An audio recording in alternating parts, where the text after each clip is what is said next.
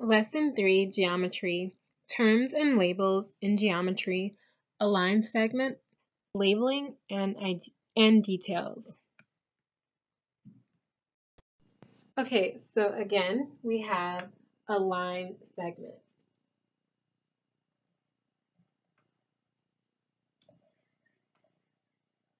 And remember, a line segment is a one-dimensional idea that connects 2 points along a straight path, okay? So the thing to remember about a line segment is you have to identify it.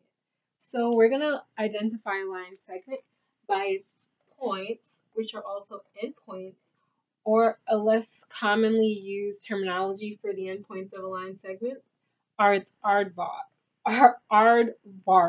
Okay, let me just write all this out. So here you have a line segment.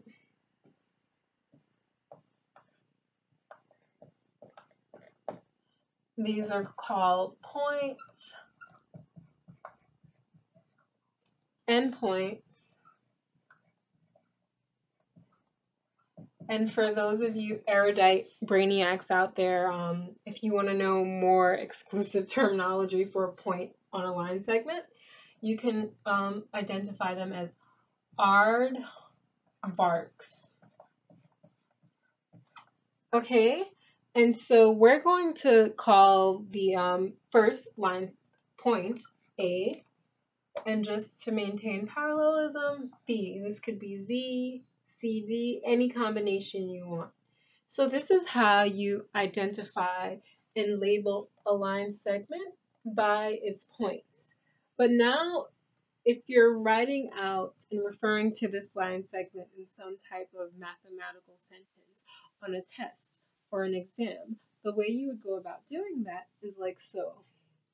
You would write the letter A, which corresponds to the first point, B, which corresponds to the second, and you would write an overline above it.